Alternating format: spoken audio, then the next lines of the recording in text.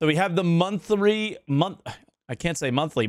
report for July. So let's check this one out. We always start out with AI, which looks different than it normally does.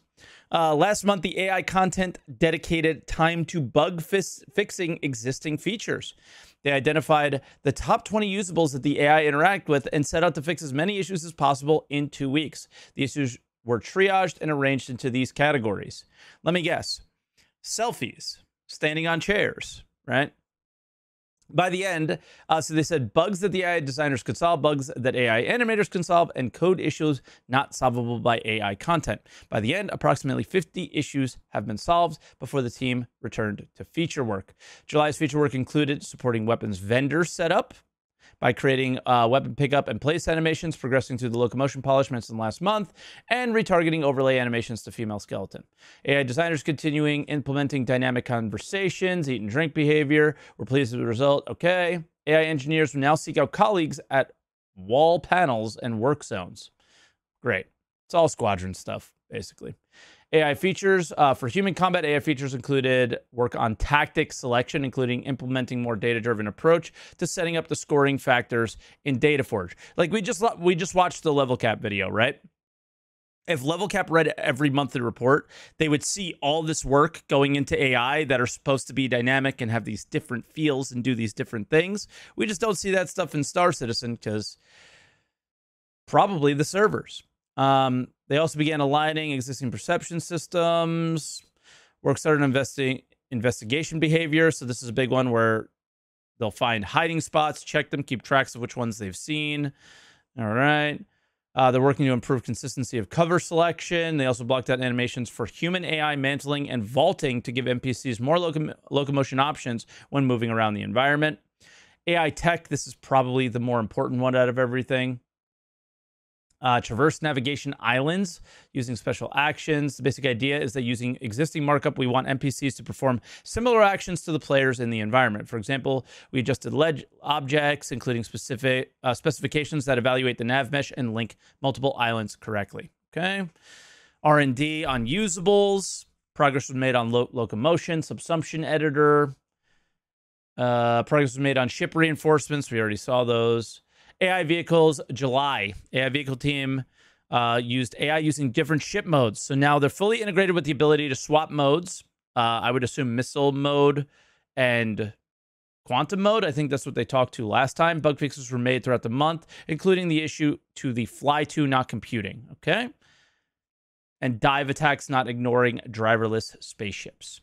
Animation last month, the facial animation team developed further female vendors, outlaws, rescue transport, and continued burning down emotes. Motion capture team is currently building the new studio, which should be live by mid-August. That's obviously in, I think, the UK one.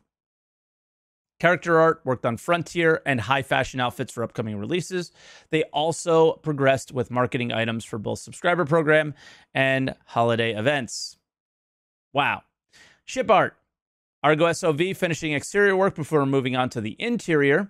Development of an unannounced ship, which is currently moving into gray box, from gray box to final art. So gray box complete. Dashboard habitation cargo hold. So it's big and it's got a cargo hold. Team also progressed to the exterior hull.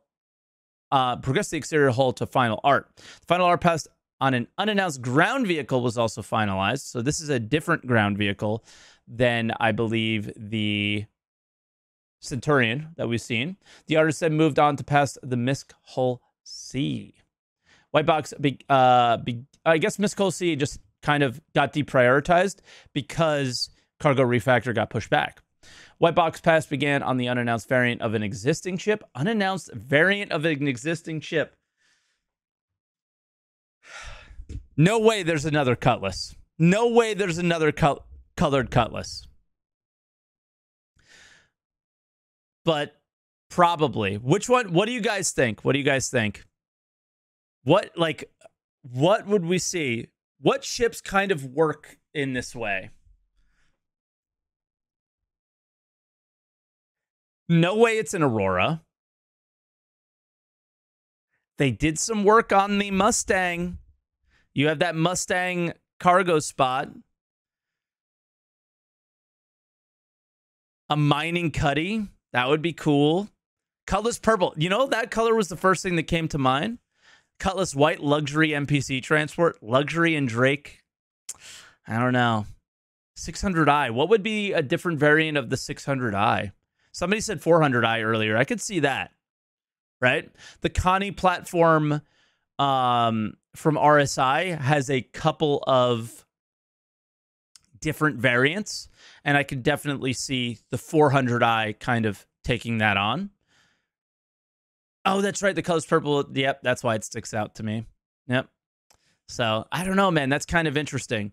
A resource management pass on the Aegis Hammerhead also began. So, if you guys remember, the nodes with the wires sticking to them, that all started with the Hammerhead. So, it sounds like this is being made in-game.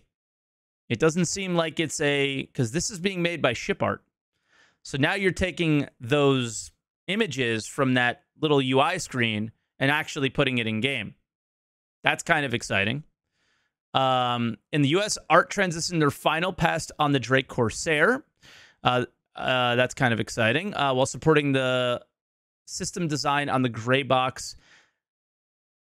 System design on the gray box, taking the main retro and MAV thrusters to final stage. Okay. The port wings were also detailed. So just a lot on the Drake stuff, and we'll see when that comes. Battle of the Bricks. Awesome stuff from CIG and the Eve devs. So that's from community. And then engine. I always skip this stuff, guys. I'm not going to read any of this stuff. I always just look for things. Gen 12. Very cool. Volumetric clouds. Very nice. Rendering. Core engine. Like, I don't read any of this stuff. Does my computer work better? Do I have better frames? Good job, engine team. I appreciate it. That's it. That's how I look at it. Features, Arena Commander. We've seen DJ Bunting, I think is his name. He's been really active. He's on the Arena Commander feature team. He's looking for feedback, working on things. He seems really motivated and cool. So let's see what they got in the works and what they plan for in the near future. So last month, the Arena Commander feature team fixed issues in both AC and Star Marine, including some with map and game mode selection, scoreboards, level geometry, respawning, AI spawning. Our community has been very helpful in identifying such issues as they appear, which we greatly appreciate. The Arena Commander feature team. Listen, you just got to play Star Marine for 5 minutes and it will be, we don't have to point out the flaws there. So I wonder what the spawning, how that's worked specifically. Additionally, ongoing improvements were made on how quickly and easily players get into sessions. Investigation into getting PU-based locations as environments in AC and Star Marine also continued. You know what? That would be very cool. Please don't focus on maps. Please focus on the gameplay first and then deliver the gameplay. Okay, focus on the gameplay and find the locations in game that make sense for that gameplay. Focus on what we do in Star Marine, objectives, how we want it to play, then bring in the actual locations that would make sense for what your design is. Please, please, please. Finally, bugs were fixed to give the community as stable an experience as possible. All right. Features, character and weapon. New actor movement synchronization was enabled for the PTU. July saw the team focusing on fixing issues, specifically with extrapolation. I can't say that word. When local machine tries to predict what another player will be doing. And yeah, we've seen all the issues with it, and hopefully it will continue to get better. They have to keep on this because it's still very problematic. And they also started laying out the groundwork for FPS devices. We watched the level cap video earlier, and one of the things he wanted to see at Siege of Orison was a lot more variety in weapons that the AI used and us, and we're starting to see those. There are already some examples of these in games such as grenades and mining gadgets, but as the list of devices expands, the team wants to make a more systematic approach to ensure the setup and flow are consistent across the board. Very good. Gameplay features. Team focus. I love it, dude. Gameplay features. Look at everything. Paragraphs on paragraphs on paragraphs. Pictures. All these things. Gameplay. 2 sentences. Extrapolation. There you go. Thank you, Summersoft. I'm bad at English. All right. The feature team continued to develop life support and engineering gameplay. This included work on the Missile A as it's the first ship with interactable relay points and control resource distribution. I didn't know that. That's pretty cool. The power plant and fuel tanks now power the system using the new tech, and the UI work was extended to allow players to control the temperature per room. Very neat. I don't think that's in the game now. That would be cool. I might pull out the whole A and just see. Hull scrapping is progressing well, with the team focusing on creating the commodity boxes and repair ammunition at the dedicated filler station in the Reclaimer and Vulture. That's going to be really cool, man. This is crafting. This is the first element of crafting ever in Star Citizen. You scrape a hole, you bring it into the Vulture, and you create commodities, or you create actual ammunition to repair things with. The first time we take something and we turn it into something else useful. How useful that thing will be, well, we're going to have to make repair, rearm, and all those things a little bit more expensive in order for it to be valuable for us to make these things. But good on them. I'm excited. That's awesome. Graphics, I just see Gen 12, very cool. Yes, that's it. I don't worry about any of this stuff. Lighting, wow, lighting, very nice. Game, very pretty. Narrative, tackle range from lore. On the mission front, the team generated text for the latest Reclaimer missions. All right, this is the old stuff that we already have. Where are they moving? Met with the environment and design teams, talk over pyro shops, and overall economy to help differentiate the player experience from Stanton. Oh, the economy of Star Citizen. Wonderful. The lore team designing the economy of Star Citizen. Here we go, baby. That's what we want. We love that about this game. Maybe that's our problem. I love the lore guys, but maybe we should have the economy team or an actual economy team designing the economy of Star Citizen, and then the lore team supports them. Maybe that should be how it is. The two narrative designers recently joined the team, who have been initially tasked to other teams to learn the setup and software. Very cool. Maybe we'll see them soon. Meetings were also held with the new in-game branding team in Montreal to review the various in-game corporations, manufacturers, standardize their looks, themes, colors. Very nice, very nice.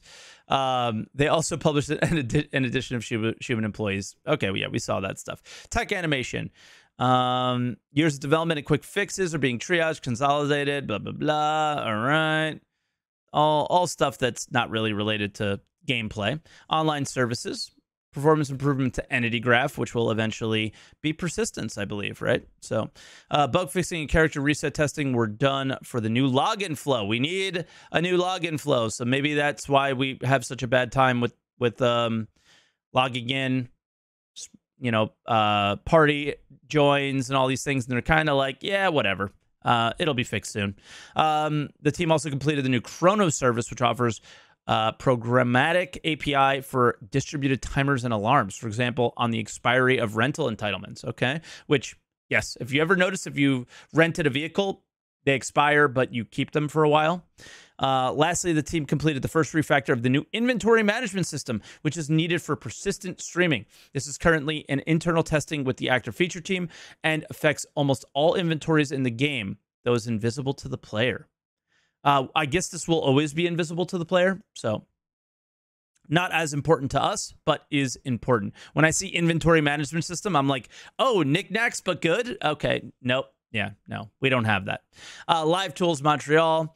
So this is Hex 3.0 network operations stuff. This is like all kind of behind the scenes stuff. Keep going, Montreal. Keep going, tech teams, online services. Great. Web platform, cleanup for the skins. Pledge store, the team worked on creating clearer disclaimers around Warbond SKUs. So we saw that recently. People kind of freaked out about it, but it wasn't a big deal. The community team continued to work on new features of the Community Hub, which I thought we were going to see soon when they announced something that they were really excited about. That turned out to be Battle of the Bricks. So we'll see when the Community Hub comes out. Finally, turbulent backend infrastructure, team upgraded PHP. Okay. UI. Continued the new star map. This has been months and months coming. Can't wait to see that. Labeling and concepting how to display space clouds in a way that looks great and performs well. Can we put performs well first in the sentence and looks great second? Can we start telling the community that looks great is not the most important thing and performs well is? Because I think just little things like that just show what the company is all about, is that looks great is more important than performs well, because that seems to be the Star Citizen motto. Bugs were also fixed for the Siege of Orison update. All right. And then VFX, the team collaborated with the art and lighting teams for the modular sand cave locations, with these modules being used by design to lay out cave interiors. Very nice. Very, very nice. And then pre-production on the quantum travel experience and general quantum travel visual overhaul. Quantum travel is changing. We saw something called Quantum Boost recently. We don't know what's going on with this stuff, but quantum travel is changing. I don't know what it is, when it will be, but quantum travel is changing. But that was the monthly report. Nothing too crazy there. Did I miss anything, guys? Let me know, but kind of went through the whole thing. Nothing too crazy to see there. That was the monthly report.